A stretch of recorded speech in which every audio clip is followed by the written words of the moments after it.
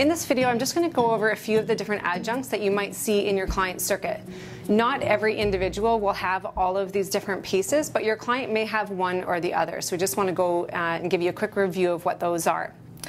The first one that you'll notice in this gentleman's circuit is called an HME, or heat and moisture exchanger. This is the only form of humidification for the air when the client is not on their bedside circuit using their heated humidifier chamber. So when your client is up and out and about in the wheelchair, you'll want to use an HME for humidity. The way that the HME works is that when the client exhales, this little device picks up the humidity from the exhaled gases. On the next breath, the volume comes through the tube, picks up the humidity, and delivers it back to the client. These should never be used for clients that have very thick or copious secretions, and these are also disposable. They last for about 24 to 48 hours only, and then they need to be exchanged. The next item that you may notice in your client's circuit is a speaking valve, or a PASSY-MUIR valve. The PASSY-MUIR valve is a one-way valve that allows all of the air from the ventilator to go through the one-way valve into the client, and on exhalation it stops airflow from coming back through to the exhalation valve in the environment. What that means is that the full breath that's in the chest has to be diverted up and out through the nose and mouth. The benefit of doing this is that the client will have the full breath with which to speak. So it can greatly amplify the voice and allow a person to complete a full sentence without having to wait for another breath. This little device also helps a client to do something called breath stacking, or take multiple breaths in a row, one on top of the other. The benefit of being able to do that is that they get a good stretch of the chest, and it also helps when an individual is doing a manual cough assist for them to have a full breath beforehand. Contraindications for using this device are using it while the client is sleeping. They may have upper airway obstruction, in which case the gas that's in the chest would not be able to get out through the upper airway. The other contraindication is using a tracheostomy tube that has a cuff on the end of it. If the cuff is there, it will offer resistance to the airflow again coming up and out the upper airway.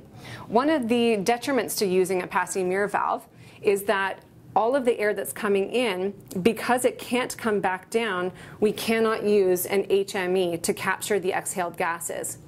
So in this case, all of the air that goes into the client is very dry. So most clients will complain of dryness of the upper airway when they're using a PASSY-MUIR valve and won't want it in for the full day. But your client will let you know if they want you to take it out.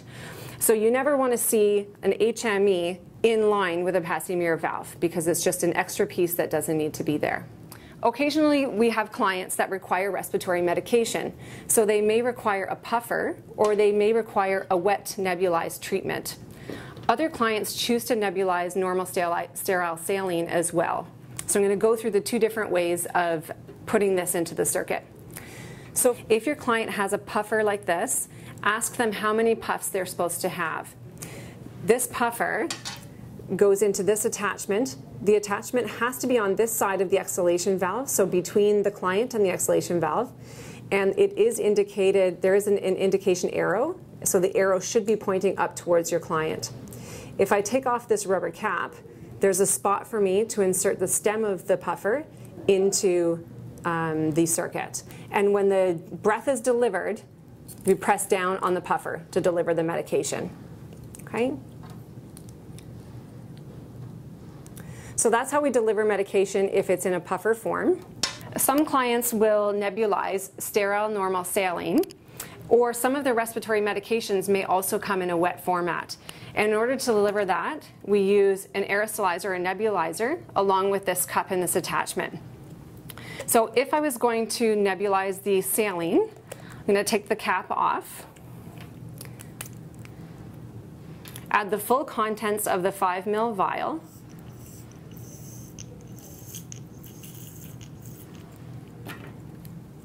screw the cap back on, and then I'm going to insert this into the circuit exactly where this piece is, in between the client and the exhalation valve.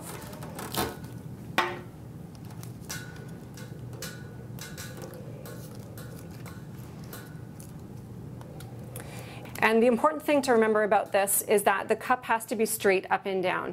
It doesn't function properly if it's laying on its side. So when you're administering any medication or the saline, make sure that the cup is straight up and down. The entire treatment will take about 10 to 15 minutes, and you just let it run until all of the liquid is gone from inside the cup.